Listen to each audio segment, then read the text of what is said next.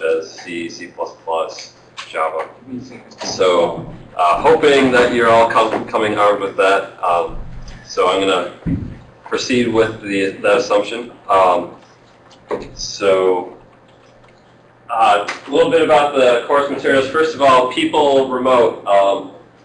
If there, for any reason you're not seeing something that I'm doing here, please let me or Bill, who's in the other room, he's here to help us out.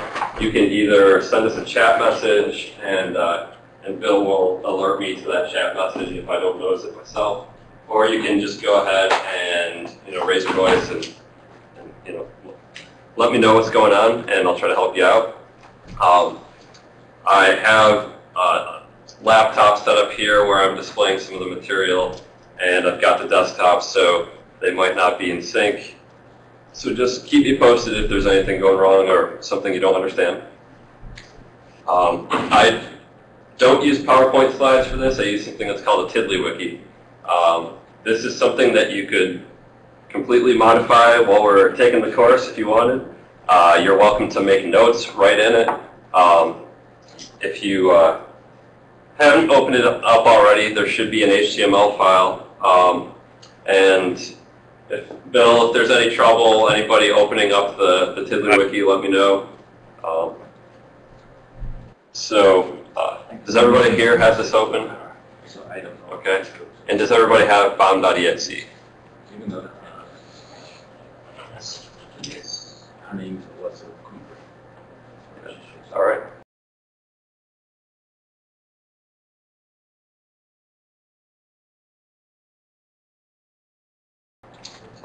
If you have any trouble, let me know. But I'll assume you've got it open now. So on the TiddlyWiki, you can just click Edit or double-click any one of these items, and it will bring up what looks like some wiki language. If you do this on accident, you can just hit Done or Cancel. Done will save changes, Cancel will erase them. There are some points through the code where I've actually masked stuff away, because I actually, when Zeno and I designed these materials, we said we want this to be something that you can do on your own if for some reason you don't have access to the classroom or whatever. So I have actual walkthroughs for each of the labs we're going to go through. This is a very lab-intensive course, and actually sometimes we're going to start out with the lab and then try to understand what we were seeing afterwards. So I might not talk to the material until after the lab, see as we go along. But this information is going to be commented out. You'll see if you open this up, in some situations we've got these comment marks. If you delete those, it will expose that content to the wiki once you save it.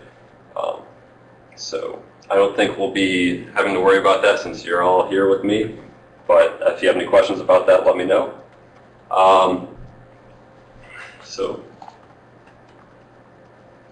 Where to begin? So,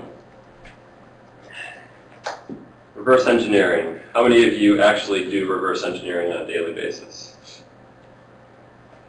All right, so some of you do this already. So some of this material might be old hat to you, but how about Charles?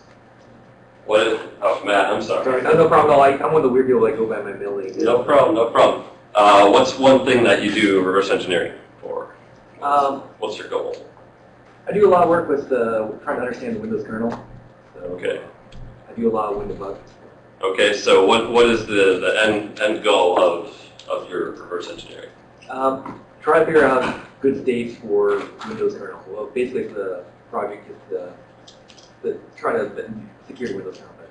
Okay, so we're securing things. Okay, so maybe we're trying to do some debugging, or we're trying to find some weaknesses in code, or malware analysis. We're trying to understand something so that we can get it out of our system or figure out how to interact with it.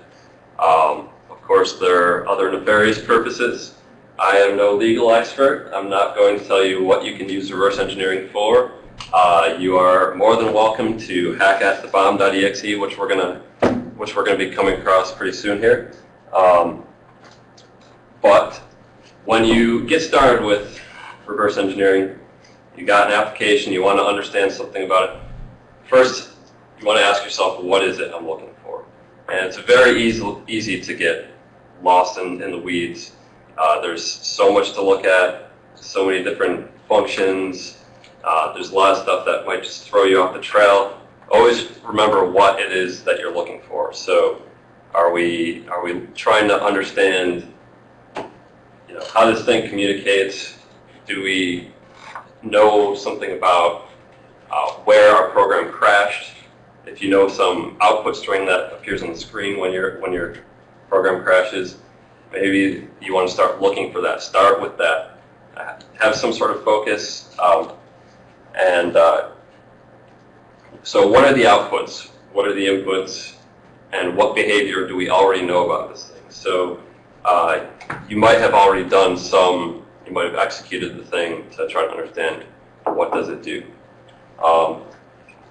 And a little bit deeper dive, so what are we looking for? We're looking for maybe some strings of interest. We're looking for particular functions.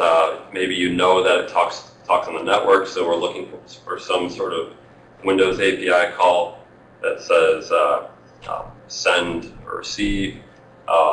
And maybe we're looking for some sort of iterative behavior. Maybe we know that it does something over and over again, so we're looking for some sort of loops or conditional statements.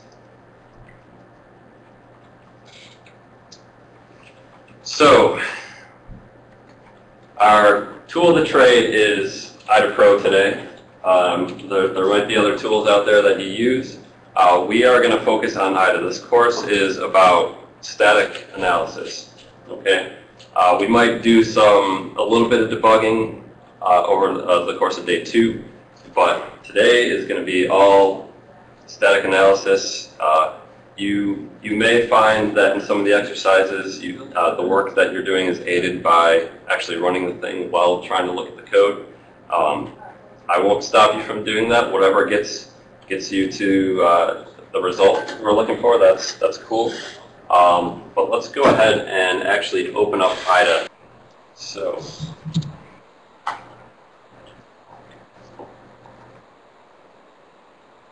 everybody find IDA in order to get it?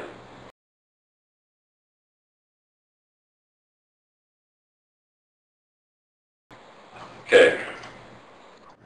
Now, typically when I use IDA, I have IDA on my desktop, I drag the executable on top of it, or I do something like this. Open up IDA and click Go. And we just have blank canvas, and we need to actually load up our file. So, we're missing something. Yep. Okay. So we're going to go ahead and drag bomb.exe into IDA, let go. It's going to bring up this load a new file dialog, and I'll give these guys a second, see if they can straighten out their problem here.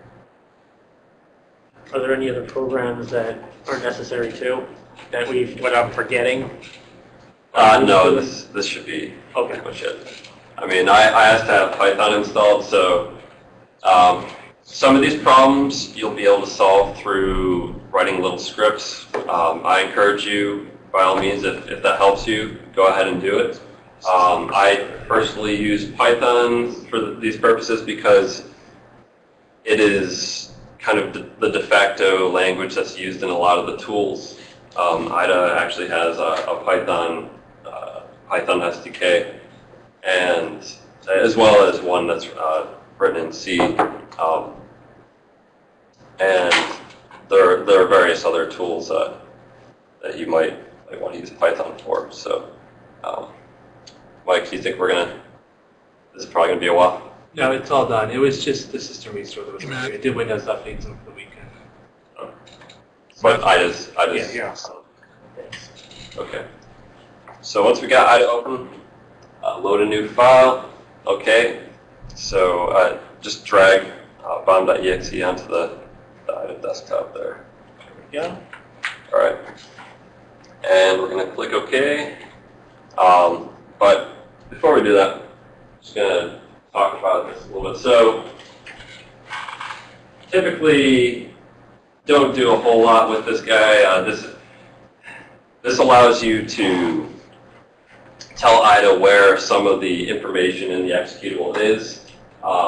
This is something that you're typically going to do when somebody's trying to divert you or trying to make it difficult for you to understand where everything is. Or let's say you have a malicious doc file, and you know it has shell script in it. You want to open it up in IDA. IDA doesn't understand doc. It's not going to point you in the right direction where the shell code is, obviously. So you might do something in here to tell IDA where to find the code. But we won't worry about this at all today. Later on, we'll look at this load resources option. But now let's just click OK. And you're asked, do you want to load symbols? So when you compile an application, you can choose whether or not to output symbols. Symbols are basically pointers to where functions or variables are located in an executable. All right. So as I was saying, symbols not always provided with an application. In fact, if you have a malicious binary and you have the symbols for it, that's a really just lame attacker. He's probably got much bigger problems than just sharing the symbols with you. So we're going to go ahead and say yes, we would like that symbol information available to us. And got this ugly version of IDA. So newer versions of IDA provide you a much more clean interface. Everything's tiled.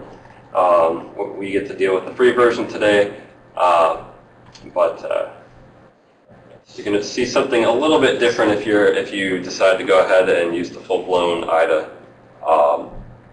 But a lot of these features are kind of the newer versions are backward compatible with what we're doing today. So a lot of this should, if you go ahead and use a registered version of IDA, you should be seeing what we're seeing here. So whenever you open up a new binary, it's an executable file that IDA understands, such as a Windows PE, like this is. You're going to get this information. It's just a bunch of metadata about the file.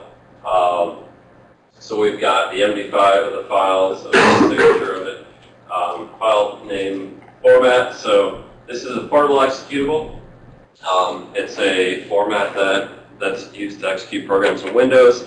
The image base right here is the address in virtual memory of where this application was loaded.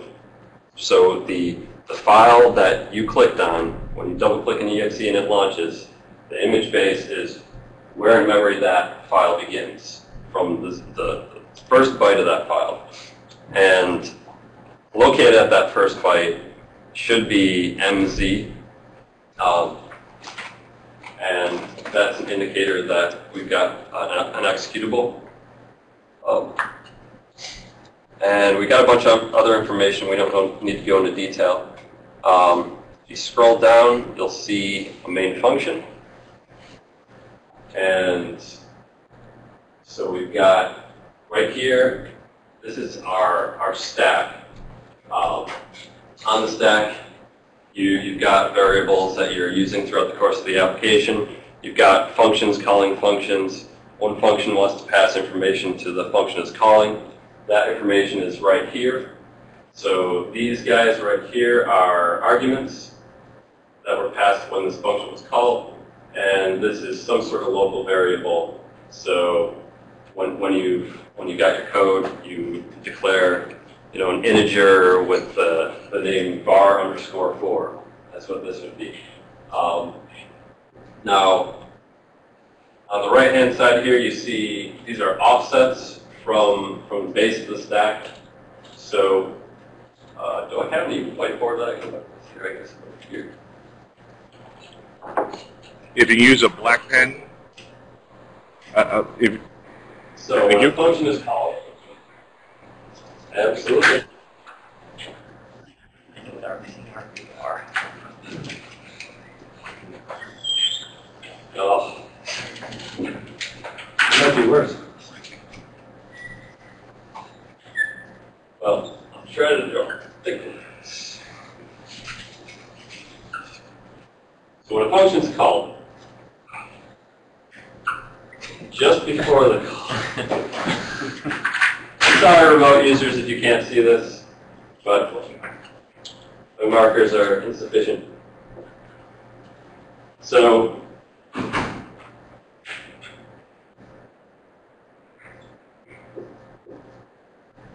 okay, so let's say we're calling some function. green is terrible.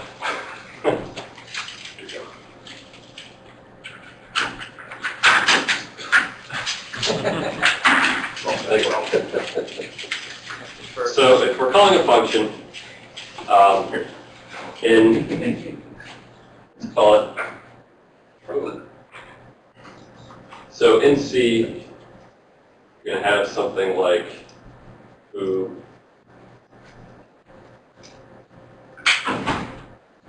part 1, part 2. Okay. When we call this function, what's going to happen is the calling function is going to have its stack here. We're going to have return address.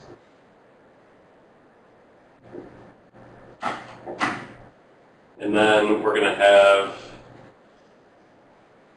local variables.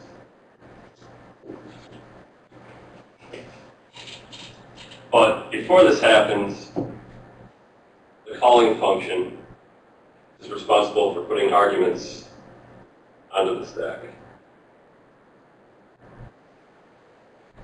So this is what we're seeing here. So I like to draw my stacks one way, Zeno likes to draw his stacks the other way. He always harasses me about this.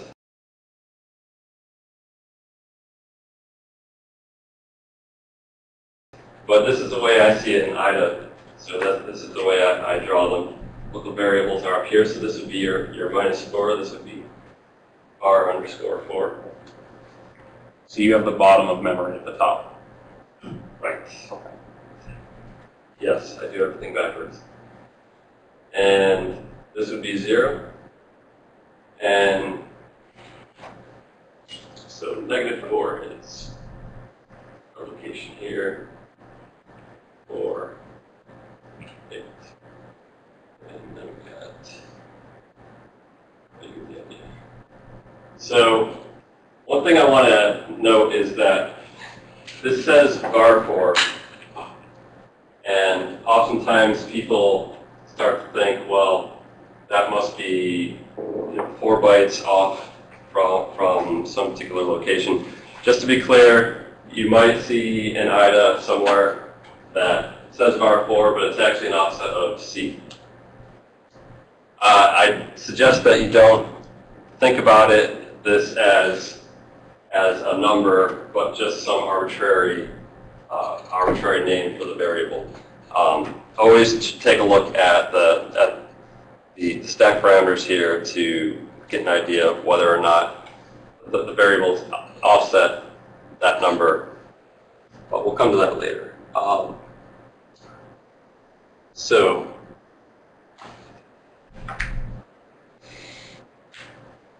in IDA, we're provided these graphs. As you saw, there was just a single block.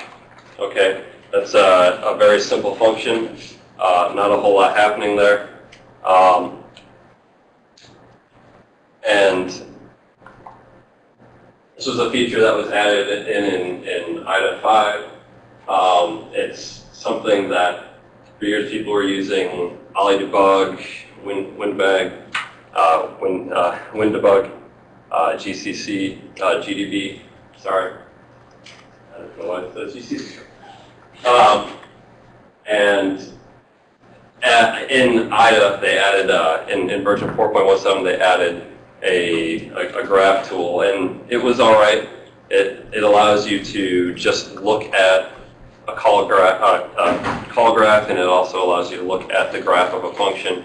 So you've got things connected by branches, you've got things connected by loops, and we'll demonstrate this soon. But you can use IDA in this graph view, which you can see here. We've got a bunch of nodes connected together. These branches here, the red and the green, that's traditional. Green is going to indicate that a jump has been taken, and a red branch says that the jump wasn't taken. That's based on some sort of conditional. So if we zoom in here, we see, what's that keyword shortcut you just used? Good question. So in order to zoom in IDA, if you hold the control key and use your mouse wheel, you can zoom in and out. So everybody wants to go ahead and just try that. That I think applies also everywhere too. So Right. So that's one of those universal ones. Right. So surprisingly, a lot of people, it's new to them. So don't be afraid to ask a question. If there's something that I do and you're wondering how did I do that, please let me know. If for some reason you end up off of the graph, we have this graph view, and if you click on it, it'll take you to wherever you click on the graph. So if you lose the graph for some reason, you are just seeing a blank space, just go ahead and use this graph overview, and if that's missing, then raise your hand or send a chat to Bill, and we'll get you straightened out. Okay. So one of the other features IDA has is it's got this context highlighting. And for those of you following along in the wiki, we're on this page here. So context highlighting allows us to understand the flow of any particular variable or any particular register throughout the function. So let's say we click on argc. We want to see where this is used. You can see right at the beginning of our function here, we've got a comparison. So if it's 1, it's going to take this jump on the right. And if it's not, then it's going to go to the left. So compare, when you have a compare instruction, it's going to say set the 0 flag to 1 if this comparison matches. And so we see right here it's doing a JNZ. If it's 0, we're going to jump to the right. And we can see, actually, said that backward. So if the comparison succeeds, we're going to go to the right here and continue on checking our argc. If not, it's going to jump down to this block here. So once again, we see argc is used here. So this context highlighting allows us to understand where is this variable used? Is it important to the function? So you might want to just click on a variable and zoom out far and see where is this thing used. Okay. You can do this with function names. So click on one of these functions, and what do we see here? We see this function is called repeatedly throughout the course of our application. Same thing with printf. So take advantage of that feature to trace any particular information that you're trying to understand. If you're trying to see how variables moved through the registers, you can go ahead and do that with registers as well. So,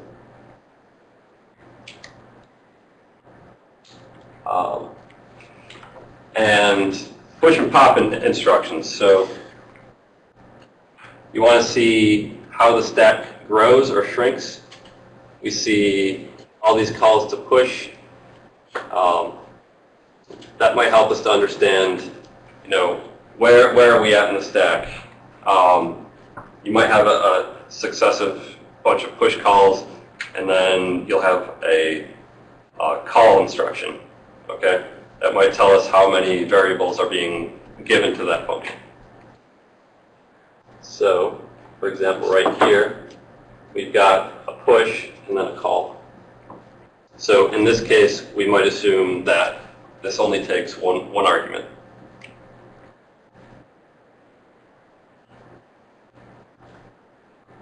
Okay.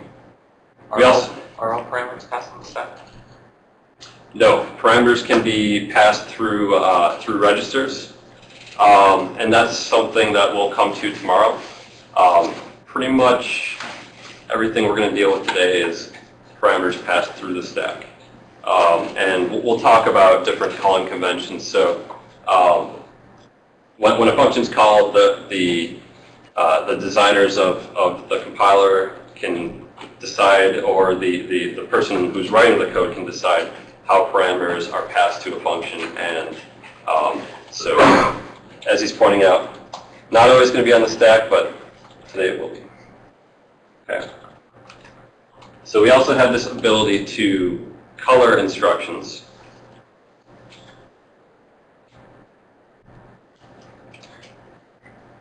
So coloring will give us some sort of indication of, say we're trying to trace some particular function and it gets very convoluted. You can organize your code by coloring. So you can color a block. So let's have everybody try this out. We're going to take this block over here. And you'll see in the upper right-hand corner of this block, we've got a little color grid. So if you click on that color grid, you'll get a color chooser, and you can say we'll choose green. Now maybe we can use this to say we've analyzed this block and we understand it already. Or maybe you could write some sort of a IDA script that goes through, and when you execute a debugger, it colors every block that it visits. That's something that we can discuss outside of class. We won't get into a whole lot of scripting, but if you have any questions about that, let me know.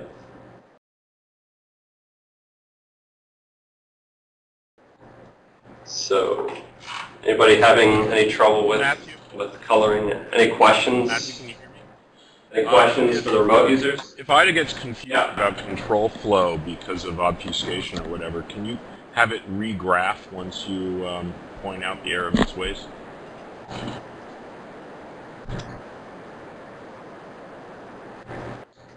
Can you have it regraph? Okay, question was, if IDA gets confused about the flow of the application due to some sort of obfuscation, can you have IDA regraph it?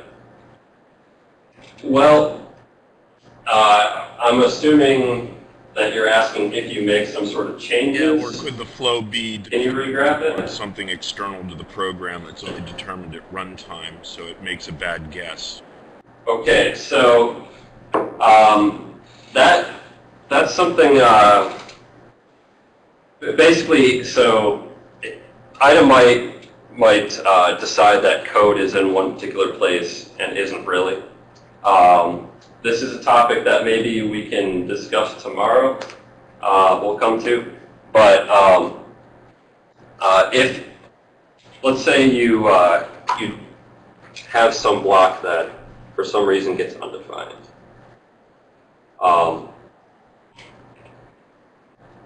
So don't need to follow along with me, but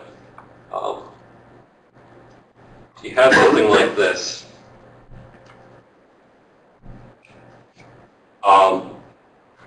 The code, for some reason, this block here just goes into nothing.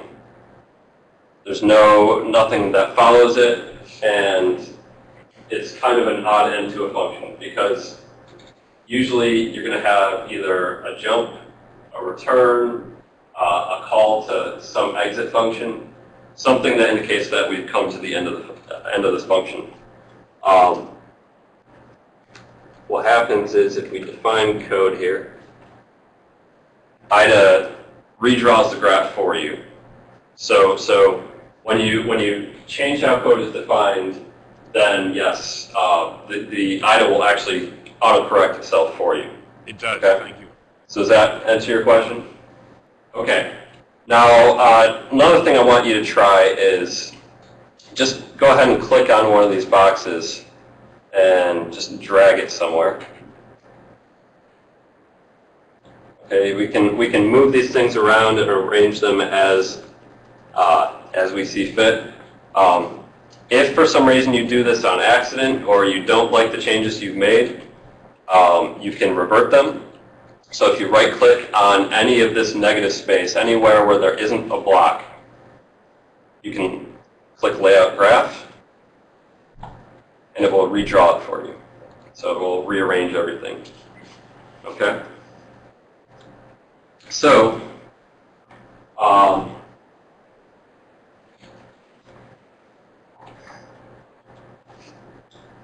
IDA uses all sorts of different colors to indicate what a particular instruction is, what it means, or there are different colors used within the debugger. So we've got blue, which indicates the current instruction pointer, red, which indicates an enabled breakpoint, green disabled breakpoint, and purple indicates when we're debugging, this is a line where your current, so the instruction pointer is pointing at this line, and you have a breakpoint there. So let's say you run the program and you have it run until it hits a breakpoint. You'll see a purple line. So that indicates that's where you are, and that is your breakpoint. And then yellow is highlighting, as I showed you the context highlighting before. So the reason I point out these colors right now is that if you choose these colors in our color grid here, say we choose this yellow, you now can't use that feature. You can't actually see the context highlighting. So I suggest avoiding these particular colors. There are different blues, greens, reds, purples that you can use that won't conflict. So if you've already set yellow when we were experimenting with the chooser here, I'd suggest clicking on there and going ahead and choosing white as the color. Okay. I was mentioning before different colors for branches. So we've got green says a condition was met. We've got red that says the condition failed. And then we've got loops and regular flows. So a regular flow is just two instructions that are separated by some sort of block delineation. So right here you can see we've got this location 401065. It's got a regular flow. So because this block has a jump to it,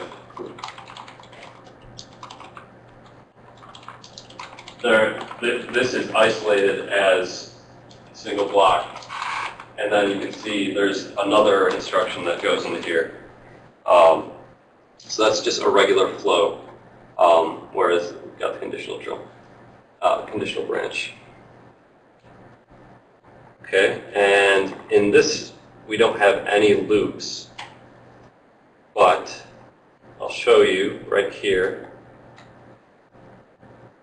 Not this option. Okay. So it's kind of hard to tell, but loops are indicated by a slightly thicker blue line. So we've got our regular flow, and then we've got our loop branch here. And if you look in your graph overview here, you'll see we've got a block that goes back into a block at the top. This is an indicator of a loop. I don't know that our blocks really look like yours. There's no loop in my bomb.exe. Okay, so we'll come to that. I'm just showing this for demonstration purposes. How about this?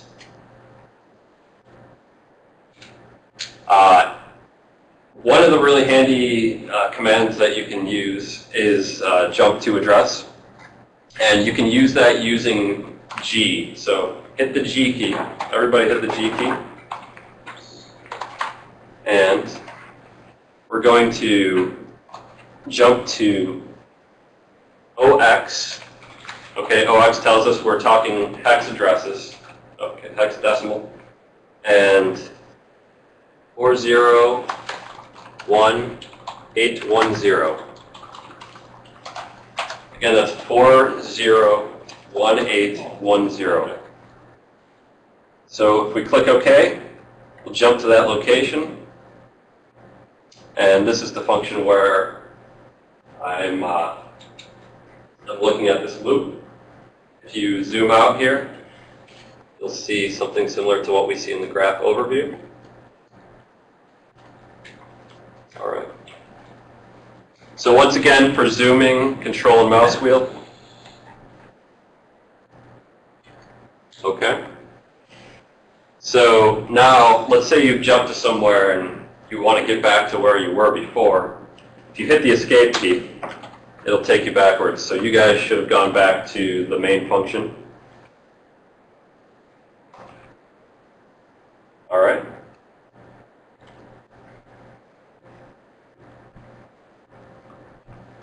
So, and that brings us to our next point. So navigation. I just talked about going to a particular address. You can also double-click. Double-click will allow you to trace to where a jump is. So if for some reason a jump is off the screen, double-click a jump, it'll bring it to you. So right here you can see I've got this jump instruction. Double-click it, and it's moved down to where that is. So sometimes these jumps might be way down the page, and so you can double-click, and it'll bring you to it. You also can click on a function. So we've got all these calls here. A lot of them are to things that are in pink. And this is something I didn't mention when discussing the coloring. So these calls that are in pink, those are indicators of a dynamically linked dynamically linked function. So these are things like printf, for instance, as we have here. You might have file open. You might have some sort of networking functions. These are all things where the developer of the application didn't want to rewrite the kernel, didn't want to rewrite the features to actually create files or all these things. So this has already been done for us, so we reuse these functions. And on top of that, dynamically linked says we're not including this function actually into our binary. So the code for this is located elsewhere. It helps us to save on space, and it helps us to do things in a uniform fashion so that the code is always the same. All right, so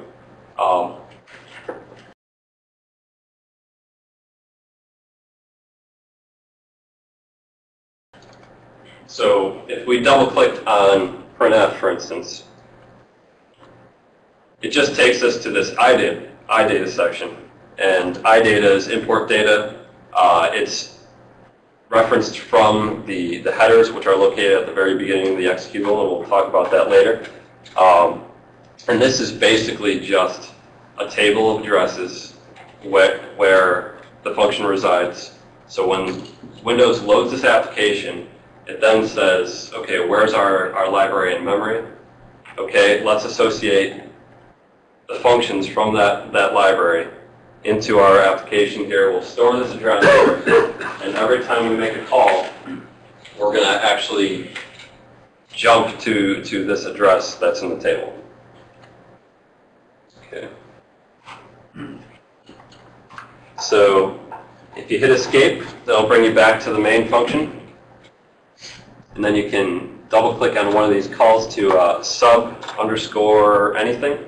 So these are typically user-defined functions, meaning the developer wrote this code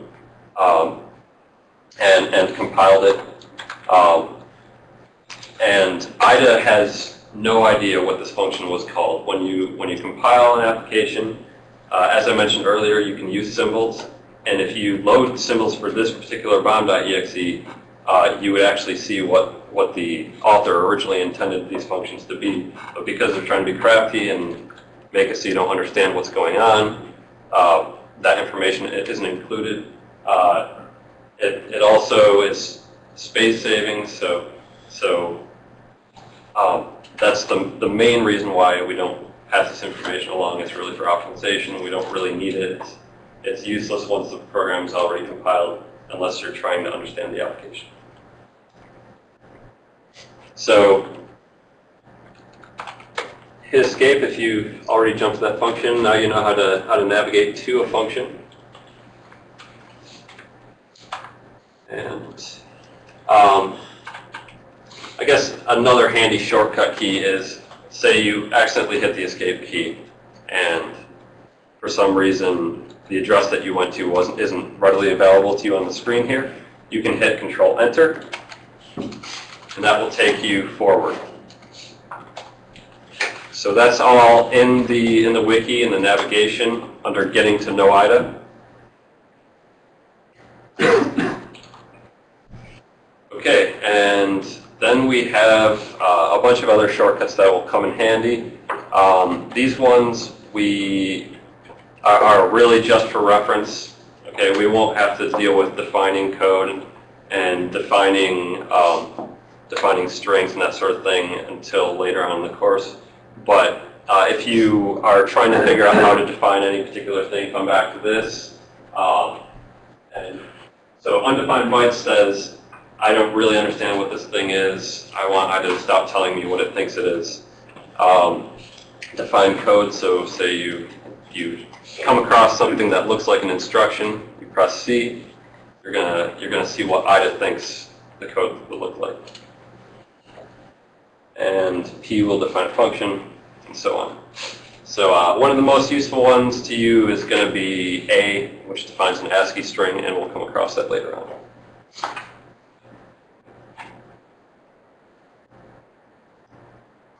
So once we come across a function that we're actually interested in looking at, the question is then, where do we go? So actually, any questions, Bill, from anybody out there? None that I've seen in the chat.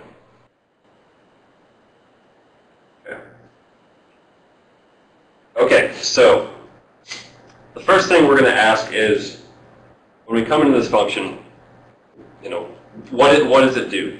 Does it call a bunch of other functions, or is all the work that needs to be done, all the math, all the logic, is it all contained within the blocks of code that we see? So you might have no calls, and that's going to indicate that this is a leaf node. It's the end of the tree. The thing doesn't. The thing is the final place where all the logic is done. It might be a function to add two numbers. Might be a function to calculate pi. whatever the case may be. Or it might not have any calls because it uses some other mechanism to get to another function. And we'll come across that later on. One example would be interrupts. So interrupts are commonly used on Unix platforms to go to whatever system call that you're interested in doing. So say you want to write a file, you might see an interrupt instead of a call.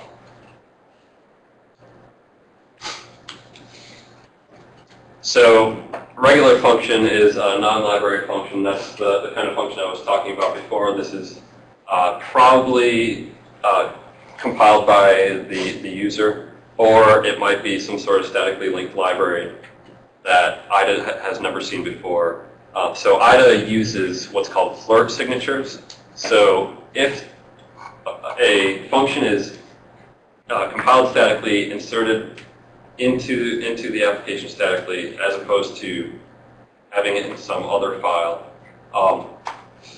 IDA will show you this function and use a flirt signature. It just checks a sequence of bytes, and the whole purpose is to identify functions that we've already analyzed. So we won't get to how to create flirt signatures, but we can do that offline if you want. But IDA provides you a lot of these for standard operating system functions.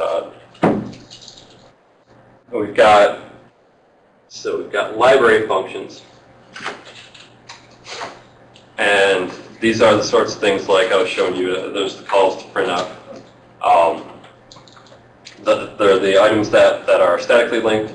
They'll have a blue name, but they'll be something recognizable like printf. And then there are the dynamically linked ones, which will be labeled pink. So light blue for the statically linked, pink means they're imported dynamically.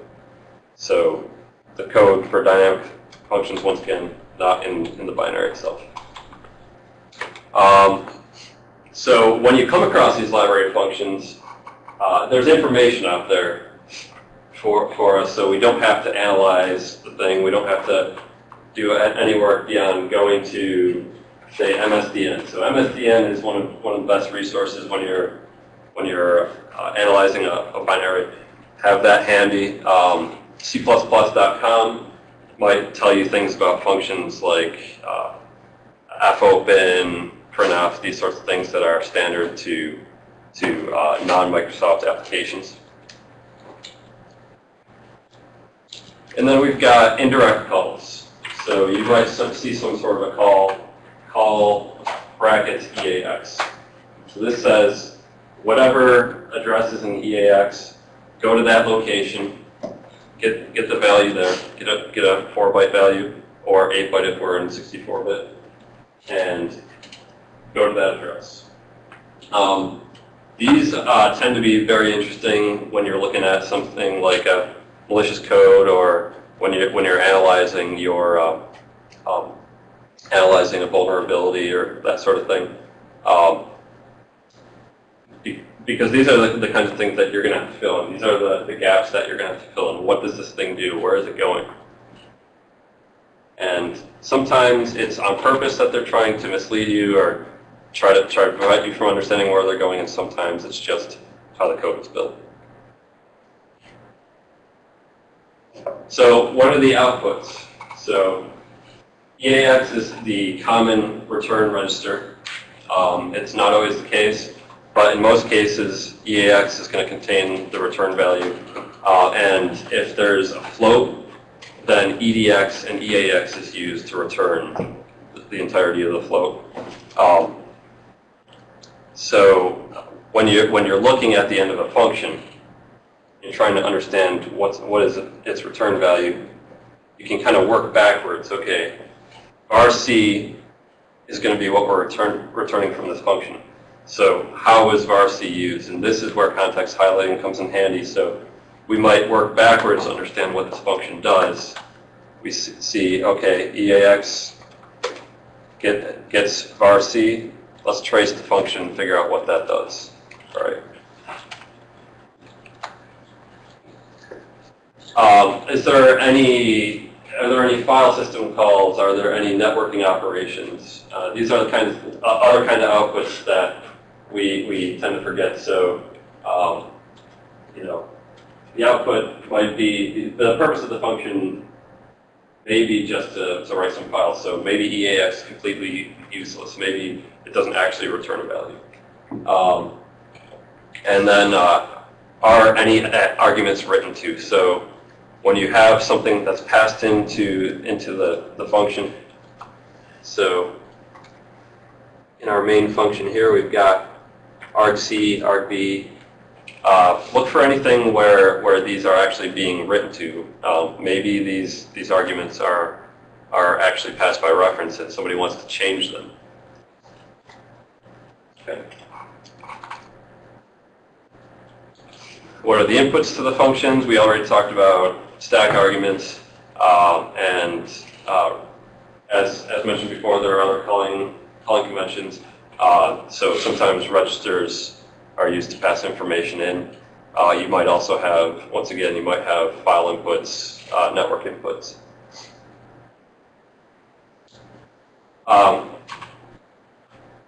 What about the flow of this function?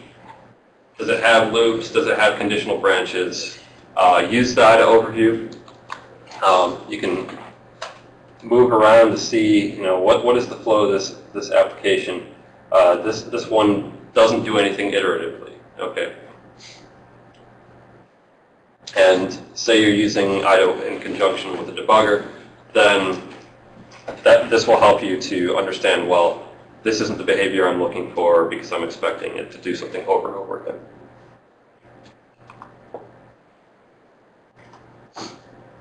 Now we've got these other kinds of flows. So some things that you might see when somebody's trying to mask their code, you might see these calls to $+5. So sometimes people want to save an address in the instructions themselves. Okay, so what they'll do is they'll do this call $+5. So that's going to just go directly to the next instruction because a call is generally 5 bytes. Okay, so it's $ is just saying the current address +5. So what might happen next is the next instruction is a pop instruction. A pop instruction will take the value at the top of the stack and put it into some register. So when this call occurs, it's going to push the current address and then go to the next instruction. Then the pop happens, and that address of the call instruction is going to now be in some sort of variable or in a register. So that might be a situation where code wants to overwrite itself. Okay, so you have this. It's storing some location where later on it's going to overwrite it, whether it's to get the code out of your site. So when you're debugging, it's complicated to understand the flow of things, or it might be just trying to use as little amount of memory as possible to avoid stepping on something that will crash the application. Then we've got indirect jumps. These jumps where, just like the indirect calls I was showing before, it's gonna jump to some address stored in a register or at a memory location. So just a refresher, when you see something in brackets, that is dereferencing a register or a memory location. So it's going to that register or to the memory address. It's getting an address out of there. It's then going to that address and getting the information added. Then we've got interrupts. And interrupts, well, they interrupt the flow of the application. They say, okay, operating system, there's something I want to do and only you can do it. So int3 is a common one. That's actually a breakpoint instruction. So let's say that you're messing around with this thing and you want it to stop in a particular location. Well, IDA provides you the ability to use hardware and software breakpoints, but you could also modify the binary. So let's say you have an application and it calls to some other application. Maybe it dumps a file and then executes it. If you can intervene between the dumping of the file and the execution of it, you can insert one of these entry instructions if you know where the new file is going to start executing from, and then you can get your debugger to break on that. So that's something that we can discuss later, but probably we won't do in this course. But so is there any exception handling? And this is something that's kind of changing. A lot of malware did this in the past, as well as your run-of-the-mill applications. FS0 is a special location for Windows, and it's where the address is located where a exception handler structure is located. So let's say that you want, when a divide by 0 occurs, or some unhandled exception occurs, you want your own code to execute. So you can replace the exception handler this way. And this is the unhandled exception handler. It's located at FS0, meaning anything that the developer decided that they're not going to deal with. So maybe they'll deal with divide by 0, but maybe they won't deal with access of memory that is for some security-related reason not accessible. So this is something that you may not see as much anymore, but chances are, especially if you're doing malware analysis, you're going to come across this. And then obvious violations. So whether this is on purpose or not, you might have, let's say, you have this EDX XOR together. Anything XOR with itself is 0, and then you see a div. Either somebody really screwed up when they were writing this application, or maybe they're doing this for some particular reason. Maybe they're trying to force an exception.